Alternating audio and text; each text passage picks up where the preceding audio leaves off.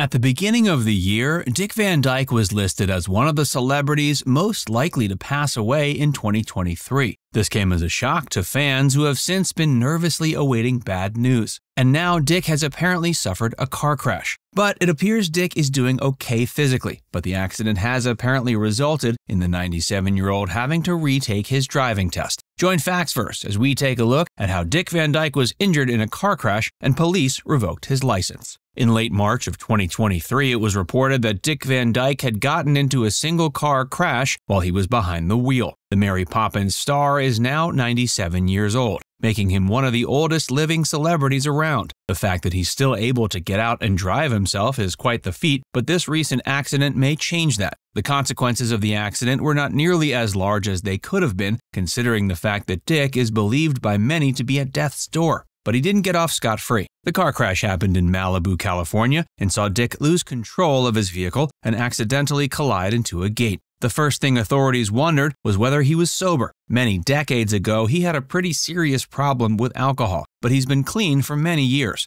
It seems Dick was of perfectly sound mind when he crashed his vehicle. The thing that made him lose control was a thick sheet of rain coating the roads. The area had been suffering from some serious rainfall for quite some time, and it appears Dick's car simply hydroplaned into the gate. He was driving a 2018 Lexus LS 500 at the time of the accident. It's unclear what kind of shape the car is in, but the actor himself is doing okay. First responders claimed the actor was bleeding from his mouth and his nose when they first showed up on the scene, and it was speculated he had perhaps suffered from a concussion. Hospital care was advised for the elderly icon, but he flat out refused the ambulance trip. Instead, Dick made his way home as if nothing had happened. Dick is no average 97-year-old man.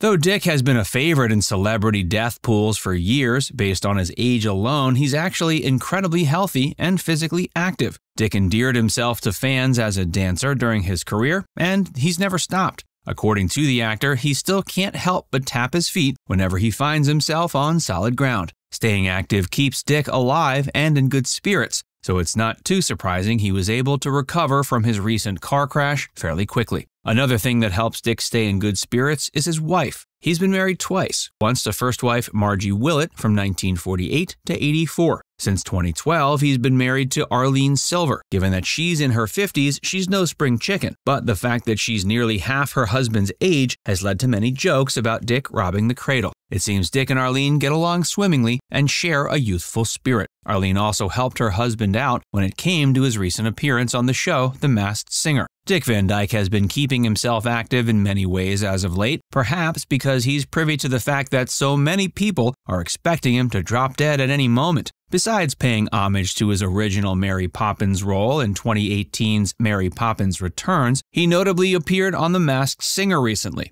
He showed up during the premiere of the 9th season and ended up being the first celebrity figure to be unmasked. When it came time for him to perform, judges Jenny McCarthy and Ken Jeong had a very hard time guessing who he was.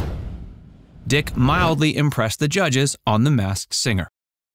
Before it was determined that the masked singer in question was Dick Van Dyke, some of the guesses the judges blurted out included Dustin Hoffman, Robert De Niro, and Tony Bennett. When Dick heard his voice being compared to Dustin Hoffman and Robert De Niro, he got upset because those aren't figures known for their great singing voices. But being compared to Tony Bennett helped boost his self-esteem. The actor predicted that none of the judges would be able to accurately guess who he was behind the mask, and he ended up being right. During his performance, he sang the Frank Sinatra classic, When You're Smiling. According to Dick, the producers wanted him to choose a song that was a bit more modern. But a problem arose when it was revealed that Dick didn't even have a cursory familiarity with any of the modern hits being suggested. That's when wife Arlene stepped in and suggested the Sinatra song. Given the air of secrecy that's kept on the set of The Masked Singer, Dick Van Dyke claimed he didn't even get a chance to meet any of the show's judges. In addition to Ken Jeong and Jenny McCarthy, these also include Robin Thicke and Nicole Scherzinger. According to Dick, he was blindfolded before being brought out of his car into the studio, and he remained either blindfolded or masked for the duration of his participation. To keep him from falling, people guided him around. When it was revealed Dick had been eliminated, the 97-year-old performer took the news with a positive attitude. He broke into a brief rendition of the Mary Poppins classic Supercalifragilisticexpialidocious, leaving fans with a spoonful of sugar in their mouths.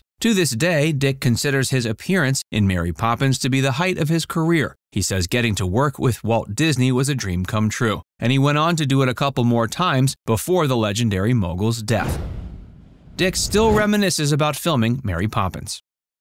Getting the chance to appear on the big screen in Mary Poppins was a big deal for Dick Van Dyke, but that doesn't mean everything was going well in his life around that time. The 1960s was the period when Dick's aforementioned alcoholism was at its worst. He claims everyone in his life was drinking heavily at the time, and he had nowhere to turn for a positive influence. During the filming of Mary Poppins, his alcoholism allegedly became so bad that he considered suicide. But his alcoholism also left him, rather unceremoniously, with the actor claiming he simply woke up one day and no longer thought alcohol tasted good. Since then, numerous decades have passed without the performer having any kind of relapse. That has certainly helped him stay active and healthy into his twilight years. Other notable things he's done in recent years include paying a tribute to a speech he gave at a civil rights rally in 1964, as well as some modest philanthropy. In 1964, he delivered a speech at a civil rights rally that was keynoted by Dr. Martin Luther King Jr. On the late King Jr.'s most recent birthday, Dick dug up an old copy of his speech and performed a rendition of it for YouTube. He's always been passionate about humanitarian causes. In 2022, Dick was spotted handing out $5 bills to people hanging out in front of the Malibu Community Labor Exchange. He's also done many other philanthropic things over the years. He volunteered at a homeless shelter in LA for about 2 decades, and he's the spokesperson for several altruistic medical foundations. As a result of his varied philanthropic efforts, he was awarded the Prince Rainier III Humanitarian Award in 2014 by the Princess Grace Foundation. The award included a prize of $25,000 that was donated to Dick's charity of choice.